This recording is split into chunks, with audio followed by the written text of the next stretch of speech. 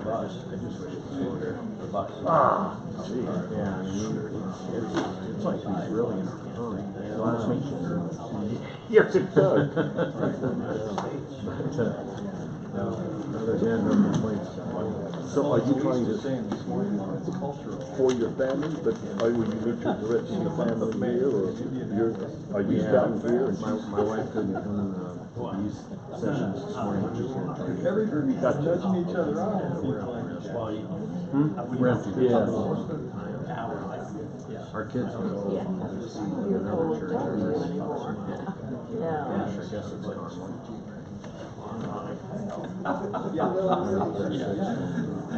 Still being What? I forget the name of it. That guy is crazy. Is Presbyterian? Well, when I first moved here, I was Even crazier. Wow.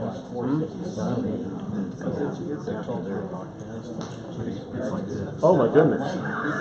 He's a quarterback. And he's constantly rubbing his head. Wow. Where we go? Wow. Yeah. Yeah, get on the train. It's like the road runner or something. yeah. Well, they have a great music program and great program for our grandchildren. On 32. And yeah, we're real pleased with where Nathan and my son, wife, and his two kids. They have a great program. Many great programs.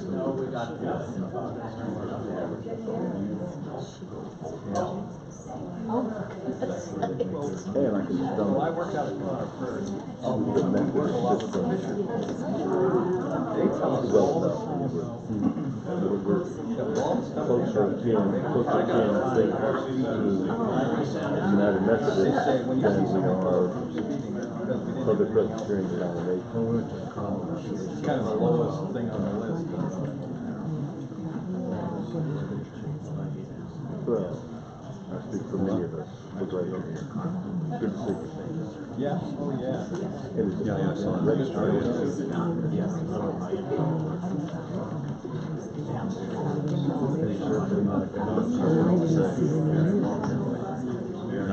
Right now, I'm the refugee. That's a refugee. Well, I didn't see any. What's on the news this morning? It was on the news 2 days. Every Friday. I guess I missed it. I was in the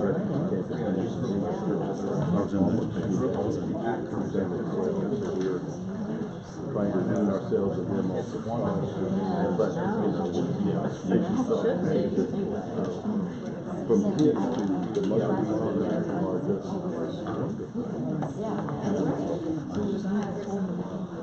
Well, and so that's what I'm thinking. It is. More work than I'm going to do just because I'm not, I don't like these. I got to look at that. Yeah, John actually. But we can actually do a whole class. it wouldn't be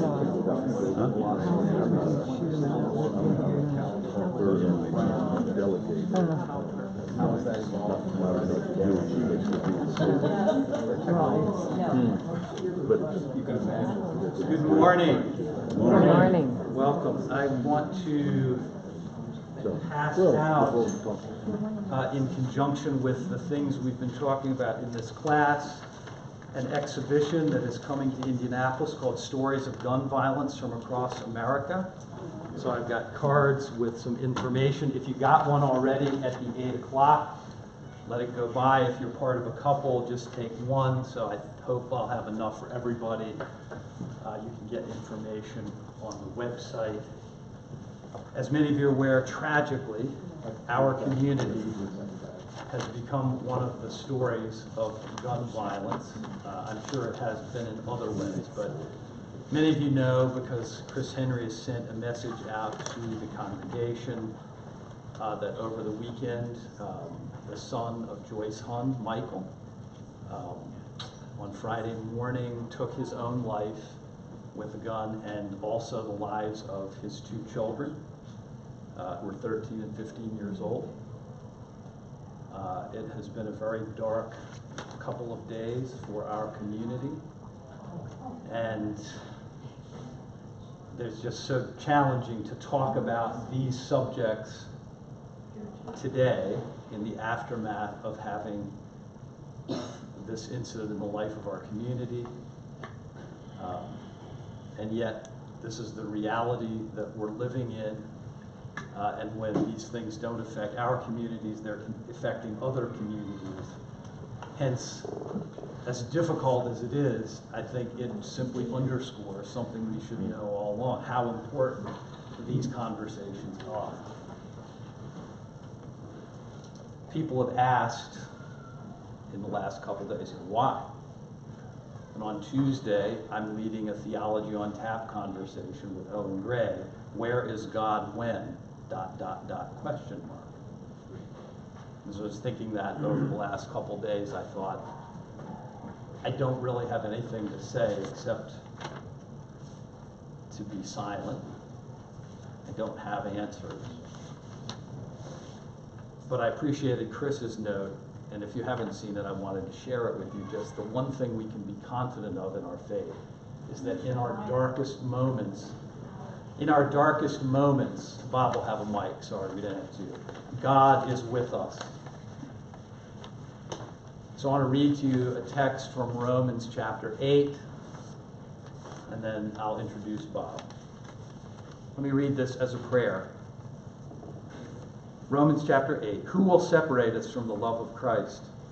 Will hardship or distress or persecution or famine or nakedness or peril or sword? No, in all these things we are more than conquerors through him who loved us. I am convinced that neither death nor life, nor angels, nor rulers, nor things present, nor things to come, nor powers, nor height, nor depth, nor anything else in all creation will be able to separate us from the love of God in Christ Jesus our Lord. God, as we come before you this morning, we're brokenhearted and in grief. There are no words, but we trust that you are with us even now. We pray for the families affected by this tragedy, the friends, the relatives.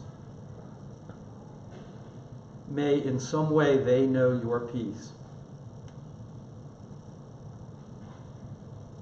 And help us as we have these conversations today and in the days to come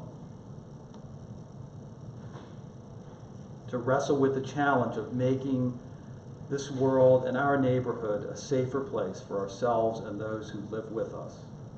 We ask for Jesus' sake. Amen. Amen.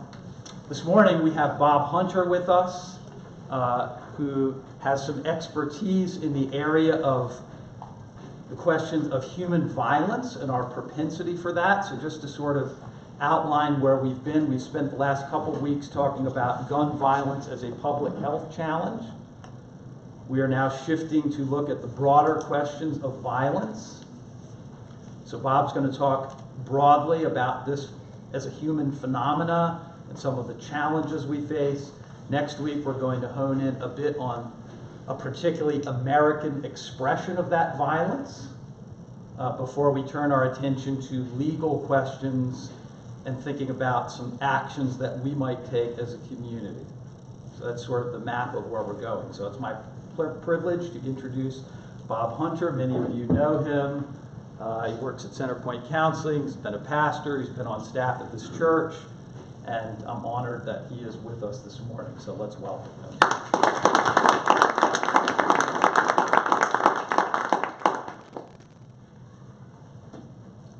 Peace I leave with you, my peace I give unto you, Jesus said.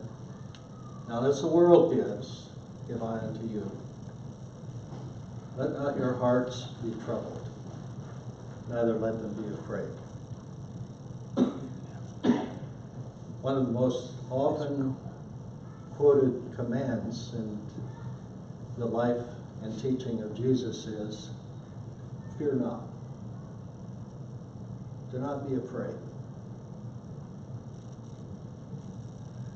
How do we do that in the face of violence and evil and threats unimaginable to some of us who live separate from them, that inhabit and stalk the face of the earth.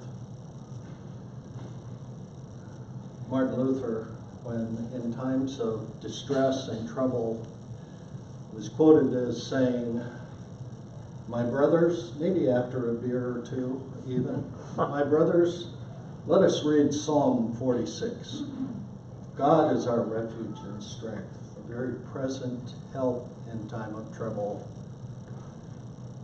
Therefore, we will not fear."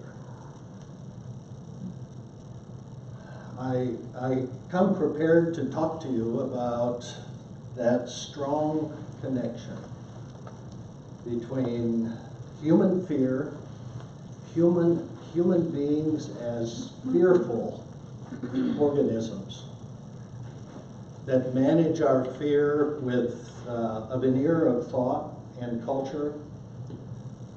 We legislate to constrain that which we fear most in societies under the rule of law in Western civilization. But I want to start by this morning going all the way back. In fact, I will show you my title slide, even though I misspelled my last name. It's only. Phenomenon and missed your name. Wow. Please don't tell my mother.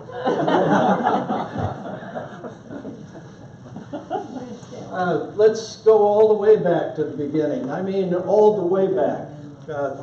13 and a half or so on a January 13th, probably, the Big Bang. And if we start with Genesis, Bereshith bara Elohim, in the beginning, Creator created creation. Then we have the broad context in which we as human beings, as part of the fabric of humanity that inhabits the face of the earth, are a part of a flow that began, that long ago,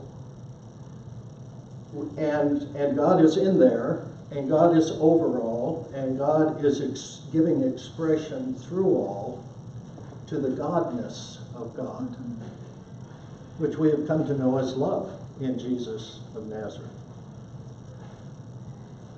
Creator creates creation, and down through the eons, planets and stars and galaxies, by the billions, expanding, flowing, all in the presence and power of God, until a particular planet, the one we're most familiar with, reached a certain threshold where life was formed.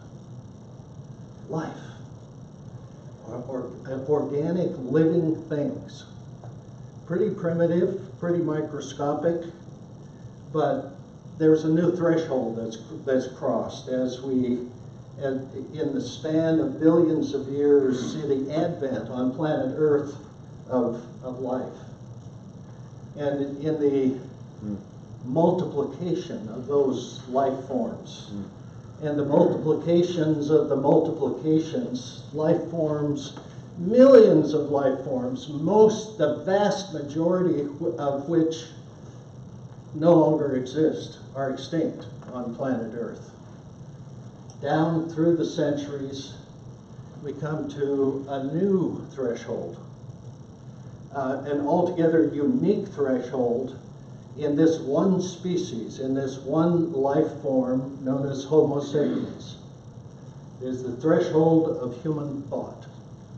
And that's where I imagine when I see the picture of creation on the Sistine Chapel ceiling and the finger of God touching Adam, the man, Adam,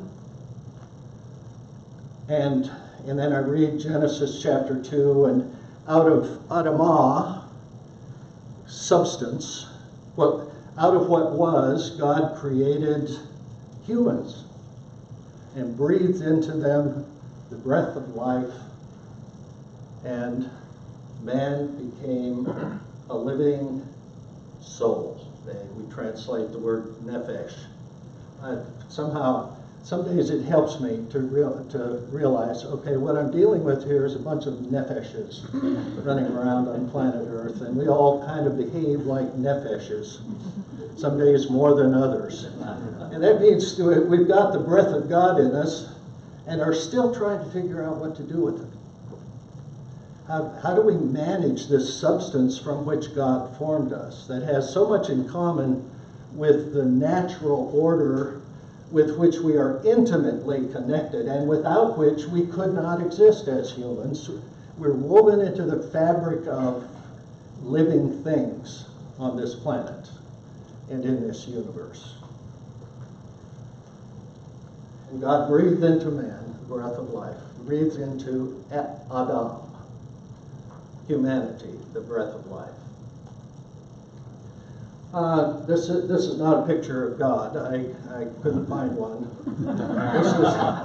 This is Pierre Teilhard de Chardin, who lived from 1881 to 1955.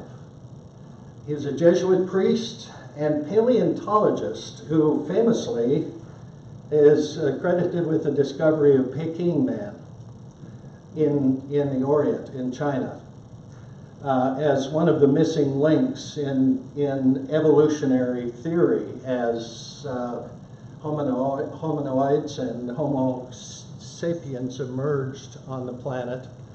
And so was famous as a paleontologist and also as a priest who, after World War II, he was actually stranded in China during World War II by the war. And his work, which is entitled The Human Phenomenon. I could say it in French, but it would take me 5 minutes to get the right pronunciation, so I won't try that right now. The Human Phenomenon, he describes this flow that I'm hinting at.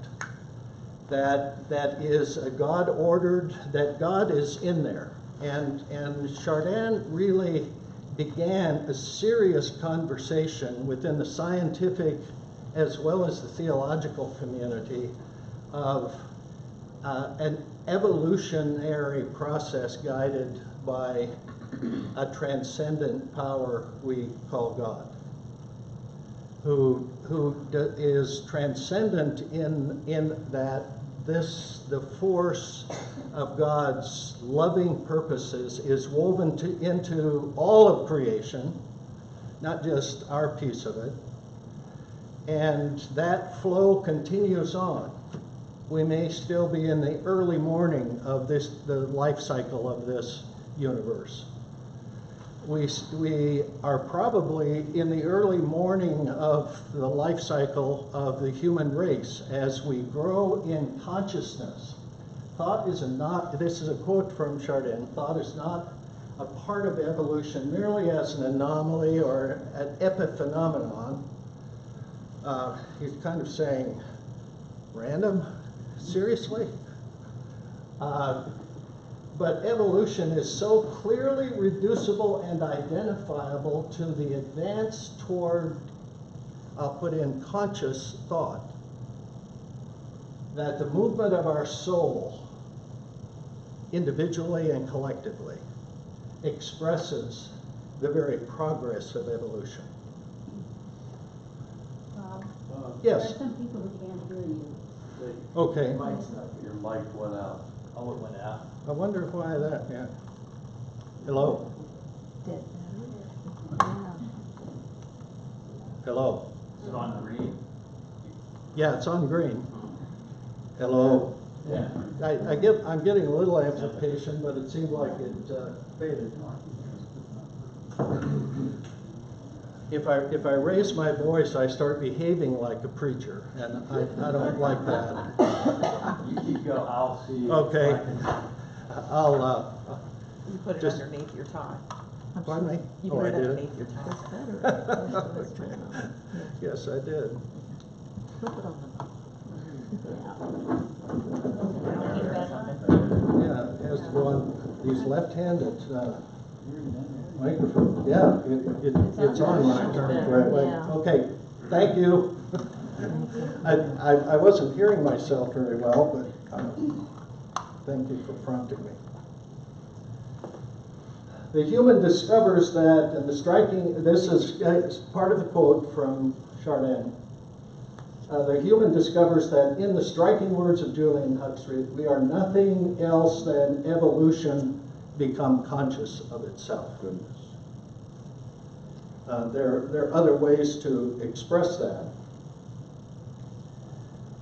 With the development of conscious thought and the organization of civilized societies, agrarian societies, who came together as a collective that is larger than mere family or tribal loyalties, as nation states began to form, religion and culture were inseparable as a part of those nation states. We sacralized, that is, we made sacred the values most important to us. And those values, we can plausibly say, are driven mostly by the necessity or what we deemed necessary for survival.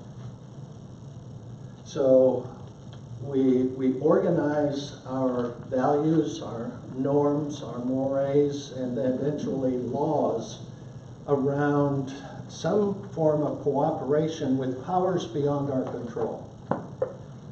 The management of anxiety and fear is one of the primary functions of those various religious traditions. And to follow the one with which, from which we're descendants, that is Judaism, I'll quote Rabbi Jonathan Sacks, and by the way, their bibliographies, front and back, two-page bibliographies that have two works on them. There are still a few copies back there on the back table, Bill, and if you don't have one, I have a couple of extra copies. I presented that bibliography to kind of provide some opportunity if you decide where you'd like to go deep to get beneath this story. Not all of these authors would be in agreement with every statement I make here today. But Rabbi Jonathan Sacks is one of them that I would highlight.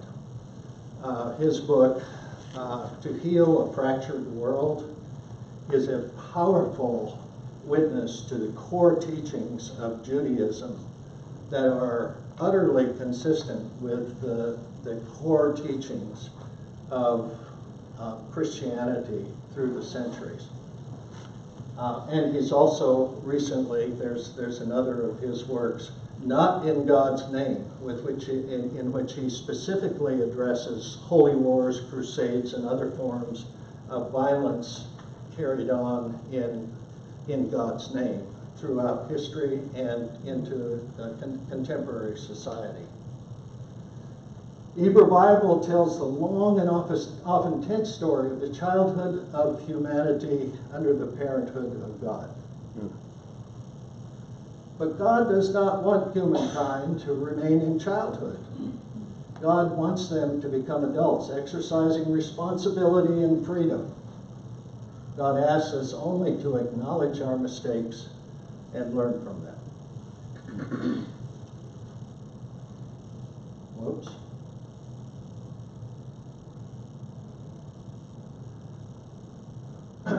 To be a Jewish child, he says, is to learn to question. I'm not sure that children have to learn to question. My grandchildren are having me rethink some of these premises. Anyway, I remain in awe at the challenge God has set us to be different, iconoclasts of the politically correct. to be God's question mark against the conventional wisdom of the age, to build, to change, to mend the world until it becomes a place worthy of the divine presence, because we have learned to honor the image of God that is humankind. Sacred, a core teaching of a sacred tradition that is a part of our family heritage. Karen Armstrong, I believe this book came out in 2012 or 14. Karen Armstrong is a British historian, formerly Catholic nun, brilliant and highly respected historian of religion, and has her book, The Battle for God, I think is on your bibliography. There are a number of others worthy of mention, one of which is The Case for God. She takes on the new atheists on their own turf in a very compelling way. But this is entitled Fields of Blood, where she is defending, for the most part, she is defending against Dawkins and some of the new atheists who are arguing so vehemently that religion is the source of violence and wars, and we wouldn't have nearly so much violence if it weren't for religion, so we need to do away with religion implication.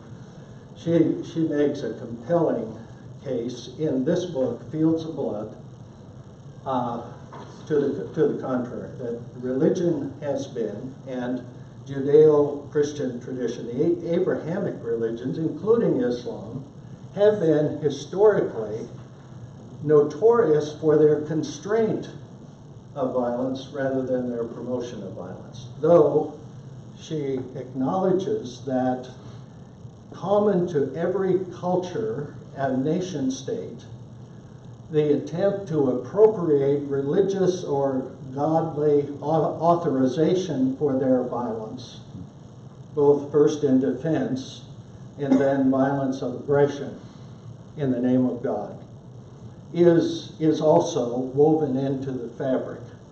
So there is constantly this chaotic and violent use of religion. And the Third Reich in the 1930s really, so that the German Christian church under the Third Reich underscored the letter German. When I hear people talking about American Christianity or American exceptionalism, I hear echoes of when we begin to appropriate our religious authorization for our intentions, however worthy those intentions are, let's be very careful. Let's be careful. I'm not saying let's be reactive. Let's be careful. Let's be thoughtful.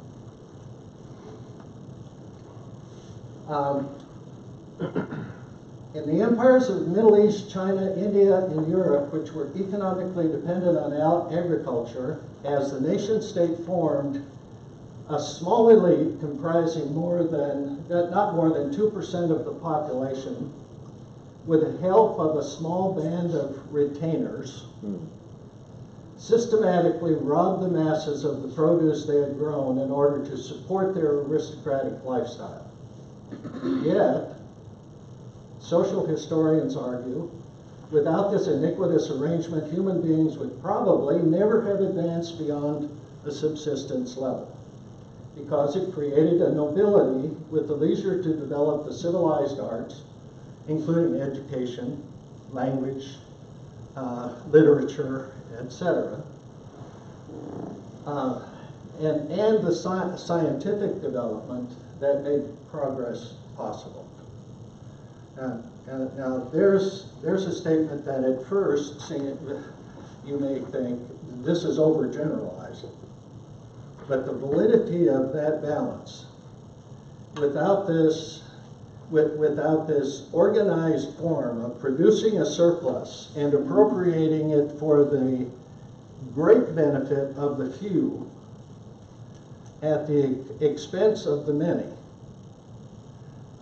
civilization at least would not have advanced as civilizations have advanced. If we assume that functioning economies, the rule of law, military defense of territory, and the sciences, the development of scientific methodologies, are in fact a progressive factor in the history of civilization, and I do make that assumption, rash as it may seem.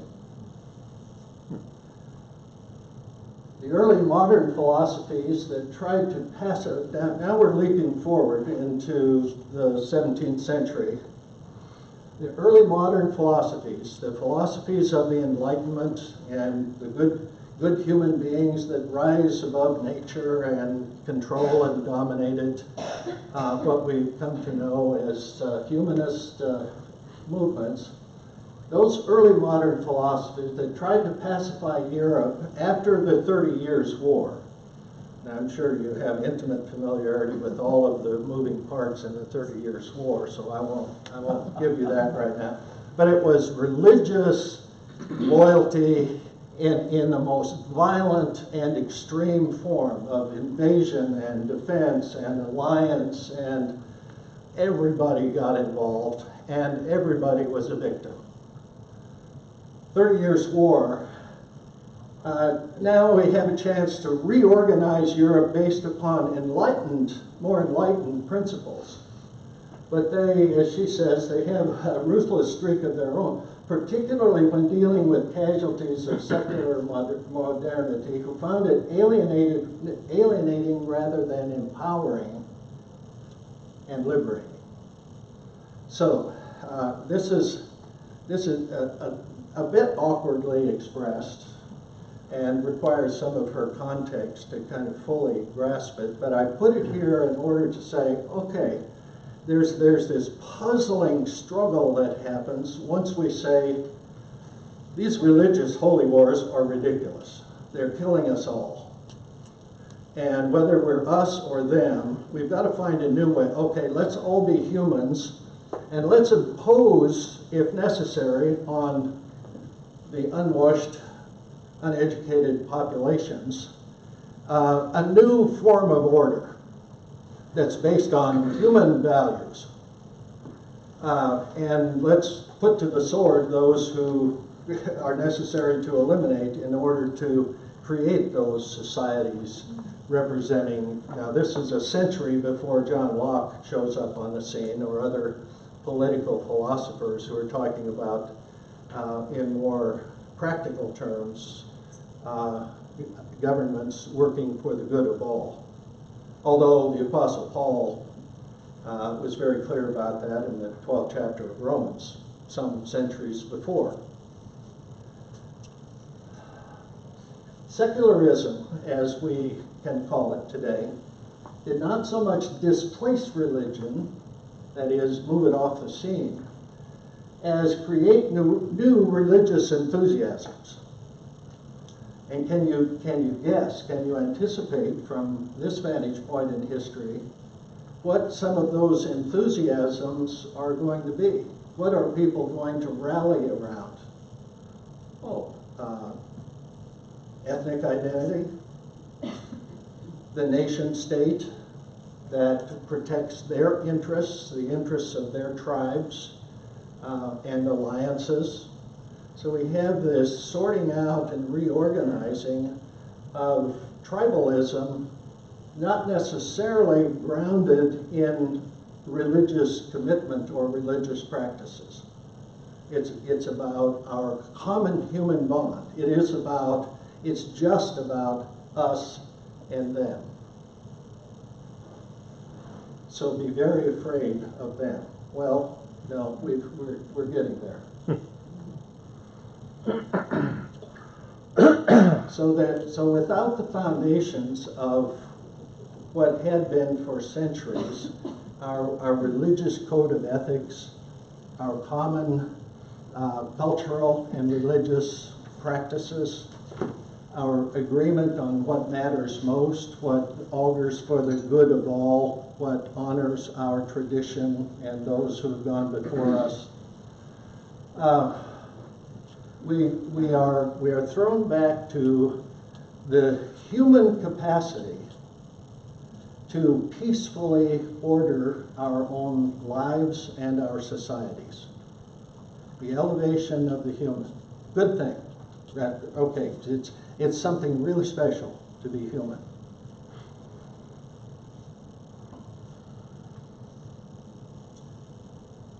True or false?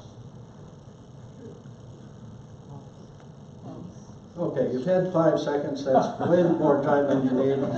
How many would say it's true? Humans are born without any innate predisposition toward violence. Okay. How many think it's false? All right, bunch of Calvinists in the room tonight. Yeah. How'd that happen? Presbyterian Church. Huh. I'm going to jump into the realm of neuroscience and an understanding of the human organism that I've kind of been swimming in for 30 years and teaching under the guise of family systems theory and theology and other things. So that's all the warning I'm going to give you. Triggered by fear, desire, and other basic human survival mechanisms, including what René Girard on your bibliography called mimetic violence or imitative, that we are imitative.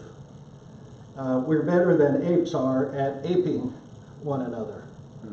That is, what we see working for someone else, we want to appropriate for ourselves, whatever it might take to appropriate that. So it's a survival strategy that served us well in some instances. And it's also a survival strategy that can escalate to violent defense against the preservation of what's ours. I got here first. Or the aggression necessary to survive. Yeah, but we're hungry and we need your stuff to survive. And out of those primitive, the fear, the desire, and other basic survival mechanisms, we are innately, as evolved organisms, capable of predisposition for violence. Now, I was much more, before I became a grandparent of 2 granddaughters. We had one son ourselves, but he has 2 daughters. And our son was such a peace-loving being. I could really go with the premise that, you know, he's going to learn aggression from somewhere else. His 2 granddaughters, however, are unfettered, aggressive dominators. And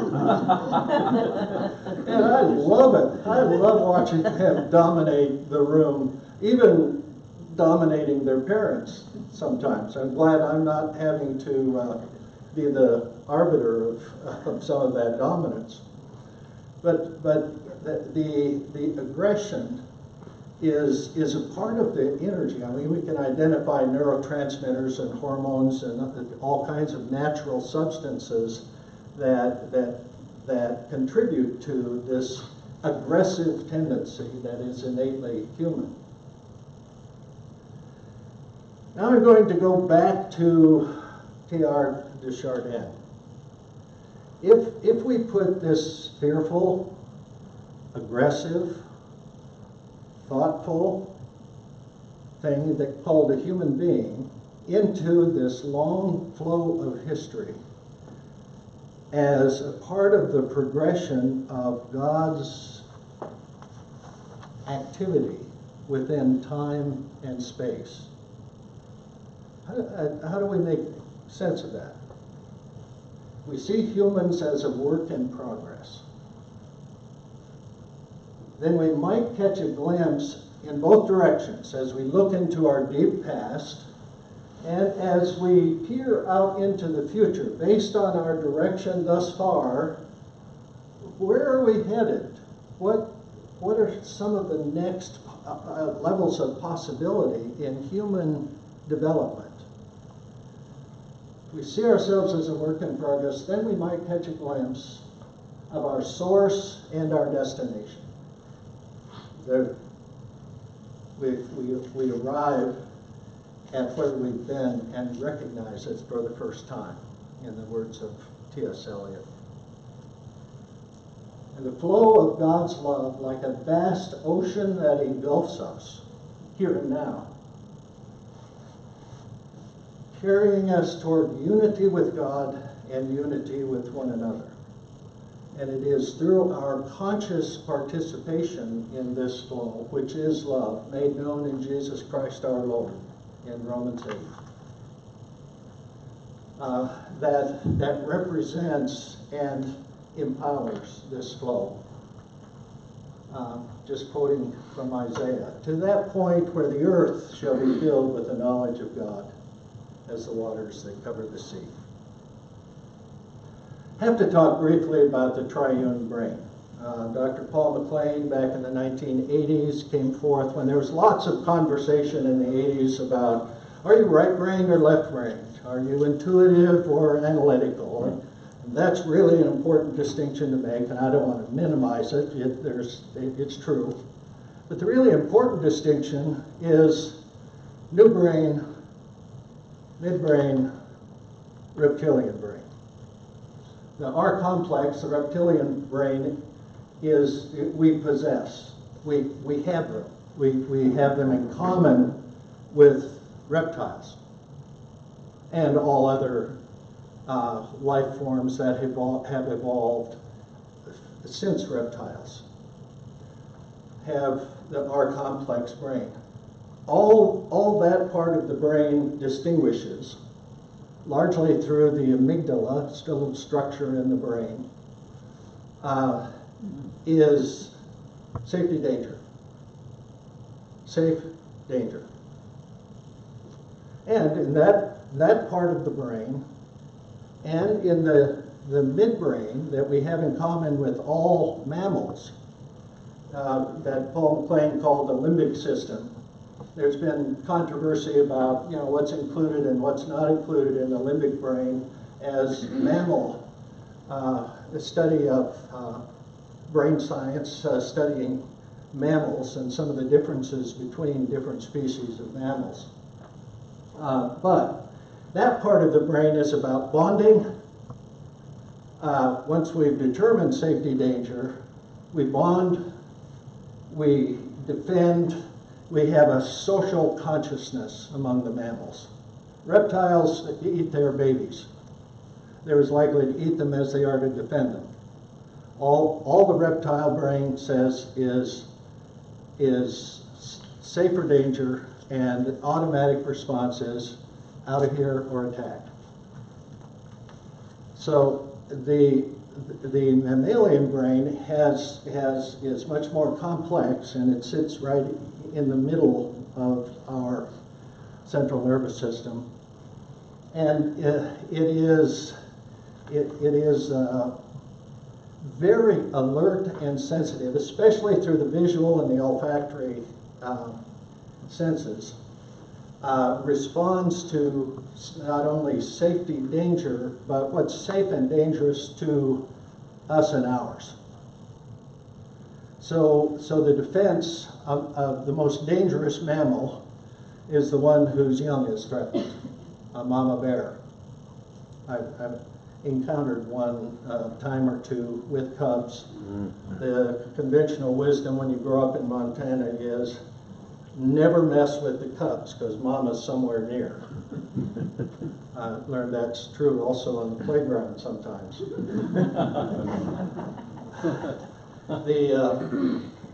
The neocortex, that is the new brain, that is almost completely unique to humans. There are traces of neocortex, what we call cortex, in some other primates. But the neocortex is the thinking cap, the surface of the brain that's mostly up toward the front and the top, And that's the part of the brain in which thinking, anticipation, analysis, intuition, executive functions, including impulse control. So the executive brain is like the conductor, kind of trying to monitor and keep on in harmony the rest of the orchestra, which is down here going, hey, let's try this. Hey, she looks nice. No, he looks bad. Who's good? Who's bad? The executive brain going, everybody take a breath. Calm. Let's think about this. Still, what the neocortex is getting, and the more conversations this has spanned 30 years. I don't want to try to count the number of research neuroscientists I've been in dialogue with during that time, but it's quite a few. And there's this careful assent to, somewhere between 10 and 15 times the number of connections that provide information to the executive brain than there are connections from the executive brain, the dendrites, that lead from the executive brain to the emotional part of the brain. So if you're frightened of someone, if someone has harmed you, even if it's just hurt your feelings, you imagine they have harmed you, that means that, yes, it will probably take about 10 to 15 experiences of that person as a source of pleasure, alliance, safety, in order to get back to a neutral experience of that person.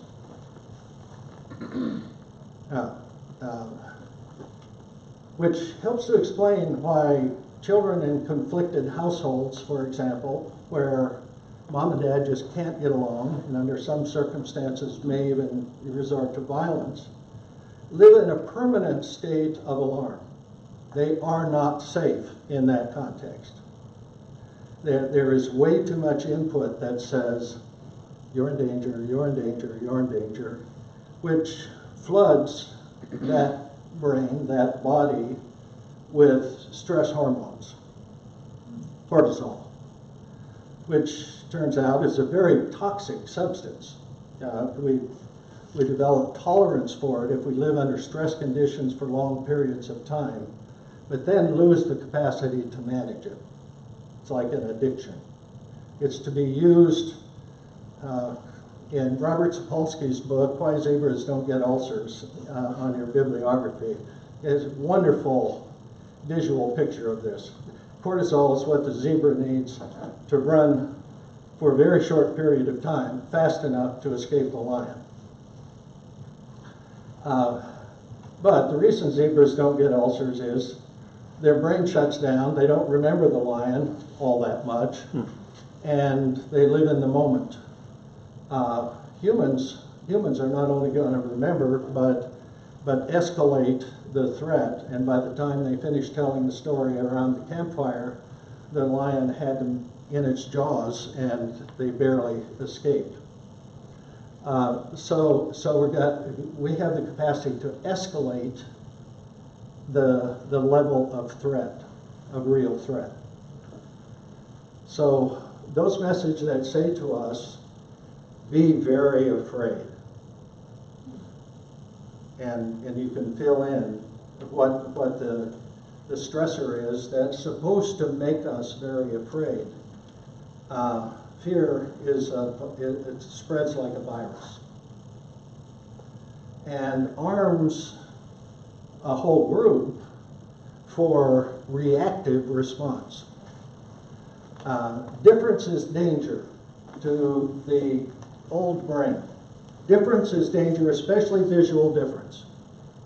If you look different, act different, if my optical apparatus sends information that this isn't one of us, that object, especially that person, is suspect until proven otherwise. That's human nature. That's not, it's culturally formatted, but it goes across cultures as an organic reality about what it means to be human. So here's what we're up against. We have all of this stimulus and executive brains to regulate our reactivity that are in process, but still with major challenges to calm and focus and engage in thoughtful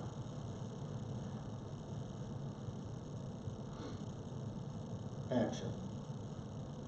And I do that because thoughtful is not a fast thing. Daniel Kahneman on your bibliography talks about thinking fast and slow.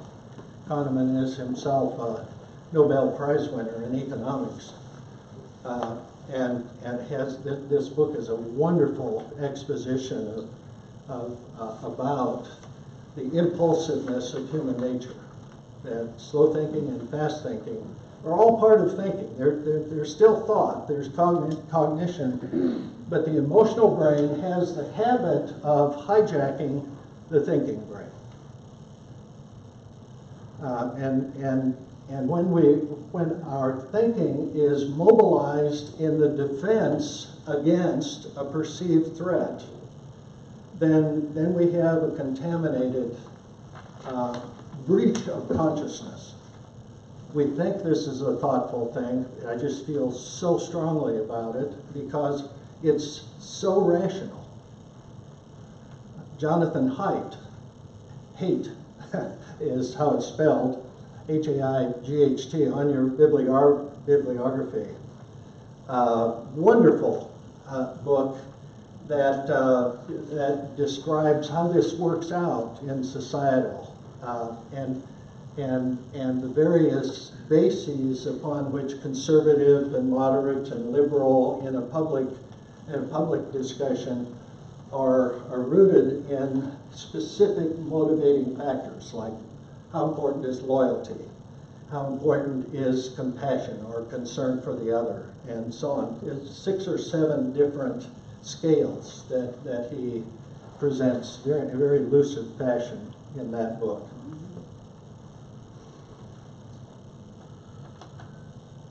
And we all agree then that Christian communities have a significant role to play in the constraint of violence within the secular, the society in which we reside. That may seem like a leap from where we've gone so far, but we could talk about, have Christian cultures, has the church generally had some role to play in constraining violent resolution of conflict within and between societies? I think we can answer that and say, well, there's evidence on both sides, but in general, yes. But here and now, if we hear the voice of Jesus say, "Come follow me," how do we exercise that role in a secular society that is constructed to preserve intrusions from the government on religious practices, but also intrusions from religious organizations on government policy, that is, domination? Many voices should be heard, including the voices of religious traditions, those who claim the authorization of God. The prevention of violence and avoidance of any and all unnecessary violence is at the very heart of Christian life. Agree? Disagree?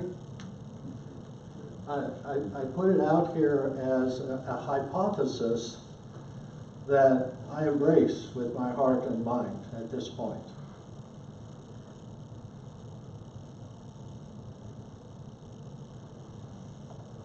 I'm not going to go there right now. I want to wrap up with Teilhard. Someday, after we have mastered the winds and waves, the tides and gravity, we shall harness for God the energies of love. And then, for the second time in the history of the world, humanity will have discovered fire.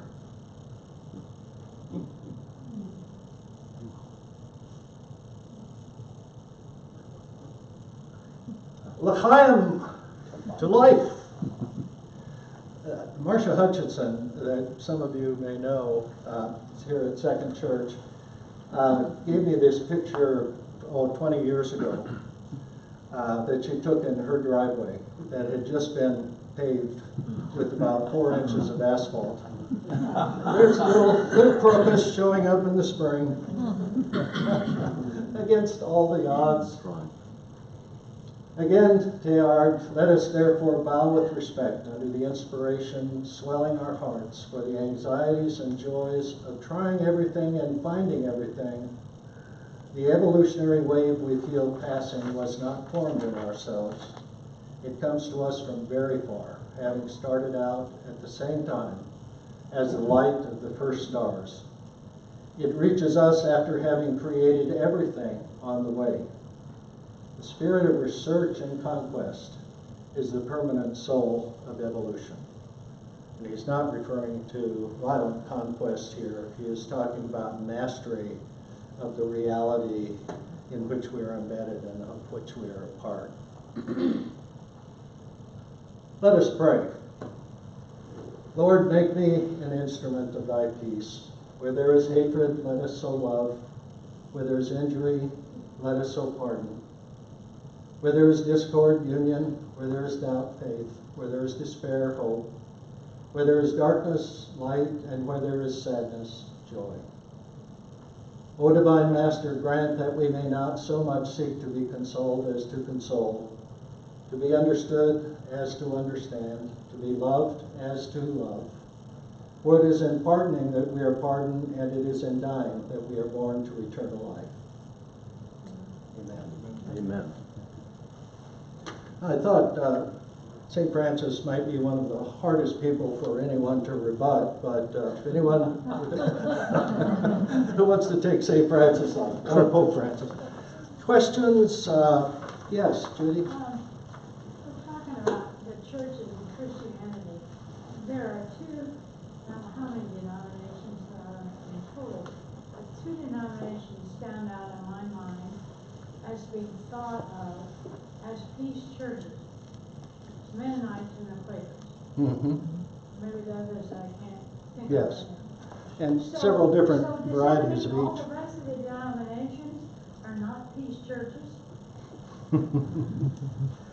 Well, I would make a distinction between peace churches and pacifist churches, where the dogma of the necessity of nonviolence, which is pretty consistent with the life and teaching of Jesus of Nazareth, I might add, is a core belief to which they subscribe and practice, sometimes at great cost to themselves in various Western cultures.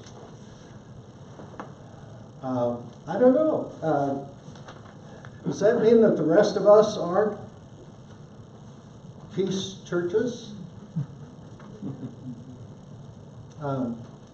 The intentional, and I think the Franciscan, I learned a great deal from a dear friend, now deceased, Father Tom Fox, who's a Franciscan, and a person who embodied the spirit of St. Francis. I feel that he could sit amongst a fairly violent community of Christians,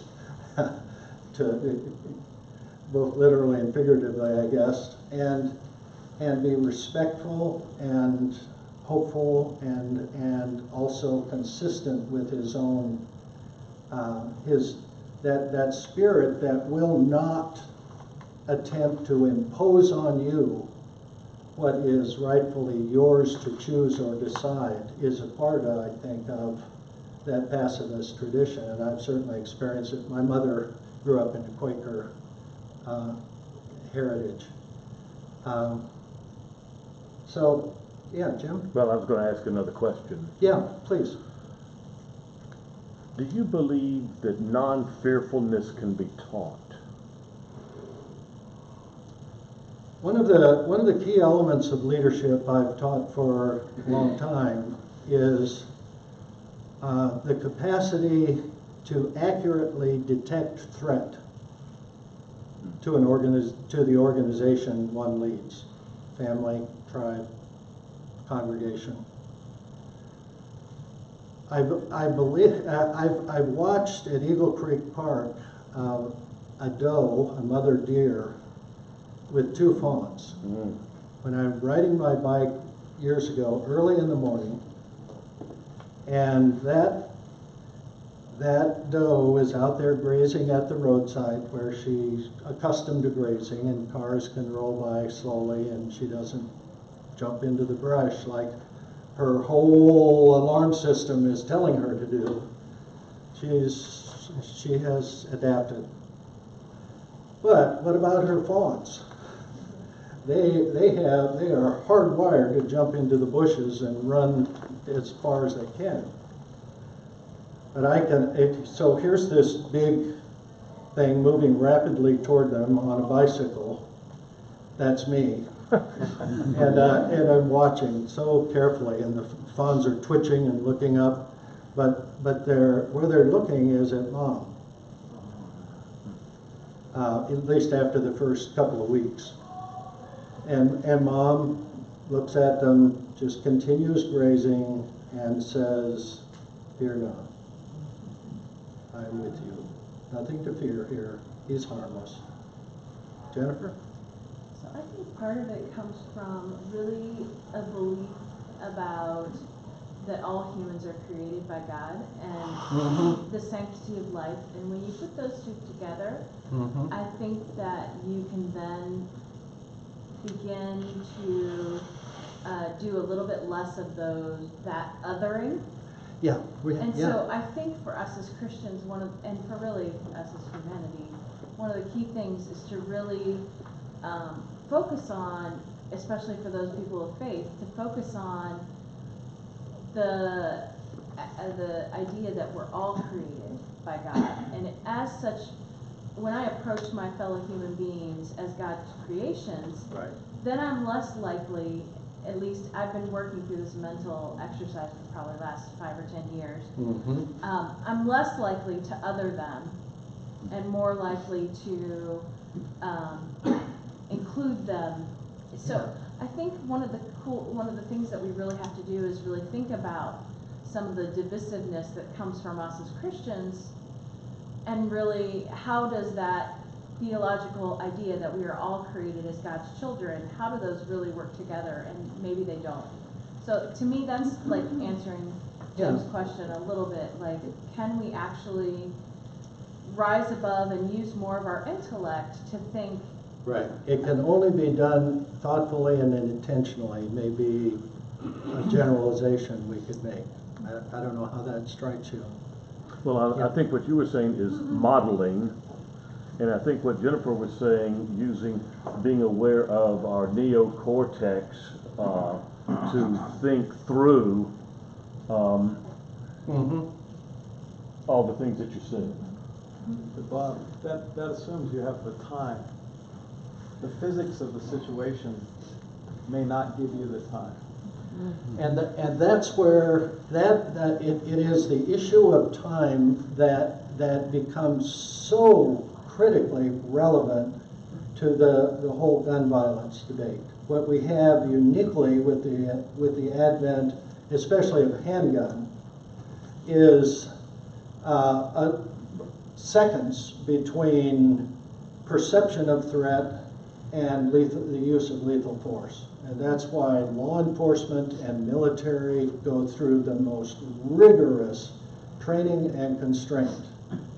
Everyone who owns a handgun, I believe, should learn and to practice, because it takes a lot of practice, the same rules of engagement that a law enforcement officer must be trained to do before he or she goes on the street with lethal force in tow. Because those rules of engagement call upon them to do a fairly unnatural act. Feeling threatened is not a sufficient warrant for the use of lethal force. And I would put that maybe in the category, in some sense, of a spiritual discipline. Yes. There are a lot of things that we know we do on autopilot. Yeah, yeah. That aren't good for us spiritually. Mm-hmm. And if we take our faith seriously, then we have to start disciplining ourselves in little things. I'm not saying that Exactly. that we don't react in some very serious situations, even if we've had a lot of spiritual discipline. Mhm. But I think many of us have never tried to submit. I would say the one thing that the peace churches do is Mhm. encourage that kind of spiritual discipline. Well, and that's where, even in the practices of worship, my thinking over the years goes in the direction of what I don't know very many people who need to go to worship, into worship on Sunday in order to be stimulated. I know lots of people who do go in order to be stimulated again. But at least with all of the stimuli and provocation to thoughtful response, where do we find the time to calm and focus?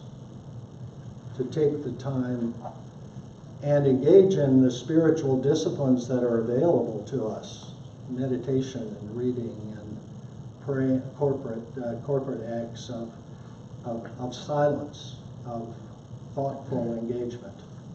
Bill, you had a question.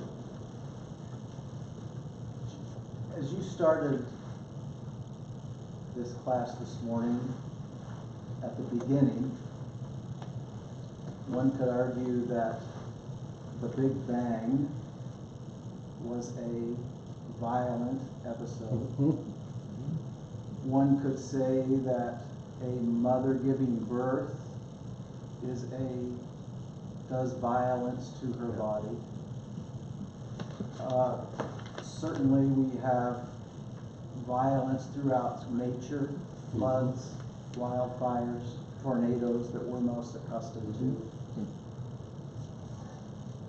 God choosing our redemption through a rather violent act perpetrated on Christ. Mm-hmm. So when we talk about our human culture, where does all that fit in, Bob, to what we're saying? Thank you.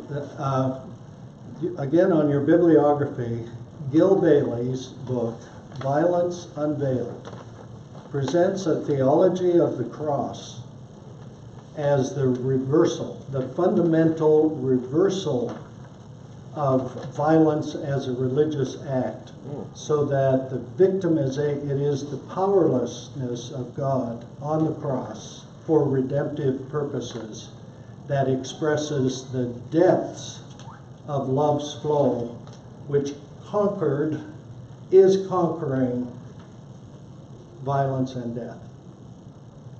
And he does a beautiful job of appropriating the work of René Girard that's also on your bibliography. And Girard it has had a lot of effect and impact. Was at Stanford University on the faculty for a considerable period of time, although he's French.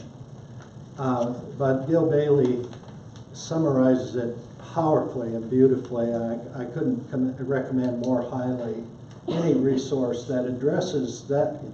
Yeah, I have to say, in the flow of God's purposes, violence is, and catastrophic tragedies of all kinds is in there. It's part of it. It's not because God didn't have the power to do it differently. It's not because God, if God had taken my advice, would have done it differently. It is it is what it is, and the flow toward that day when the kingdoms of this world shall become the kingdoms of our Lord and of his Christ, they came about through the emptying, not through the domination of Christ. So yeah, that's a wonderful bottom line, and I know we're over time, so thank you for your patience and your contributions, and let's keep thinking about it together.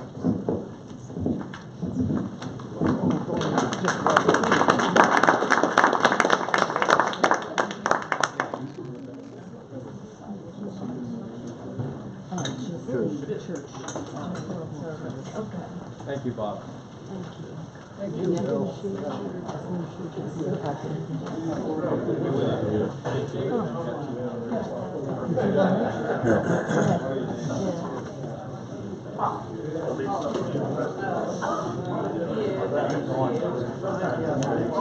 Yeah, actually, I'll be back.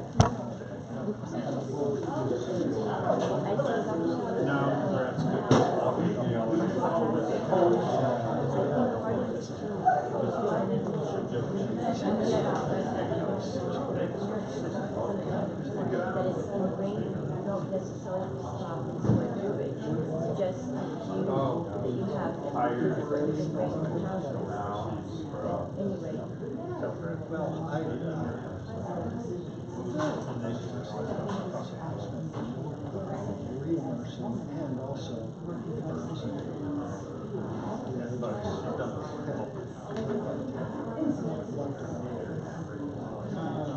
this was good discipline.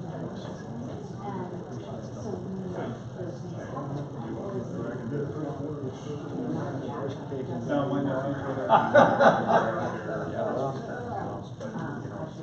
I would like to have one person. Well, that'd be great.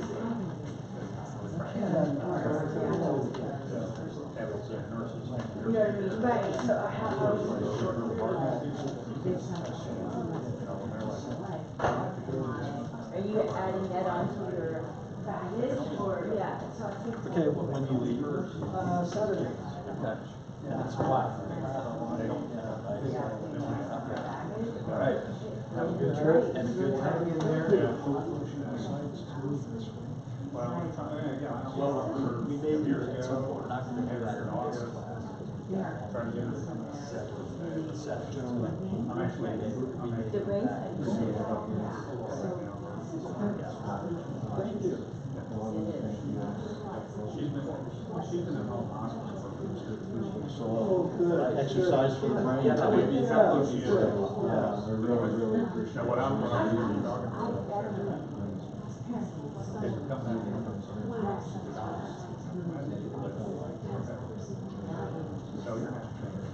yeah. So I like, so I can like get away and calm down. Most of my well, at this point, like, Al wouldn't stay in the corner, so I'm like behind the locked door, yeah. But yeah, like, it's having that time to just, I realize that. Yes, It's a good idea. yes.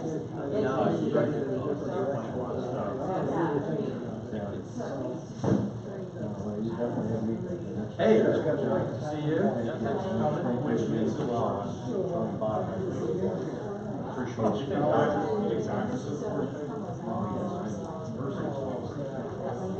Hang in there,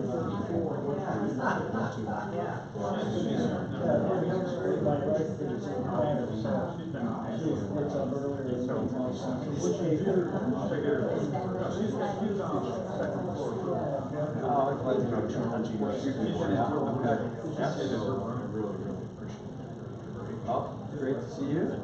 Glad you felt good. Come back. I don't know if you know who the gentleman older gentleman who told the story of facing down a gun in school. Yeah, Walt left that. Yeah. Okay, let me see if I can find it. Okay. Thank you. Thank you. Let me see if I can.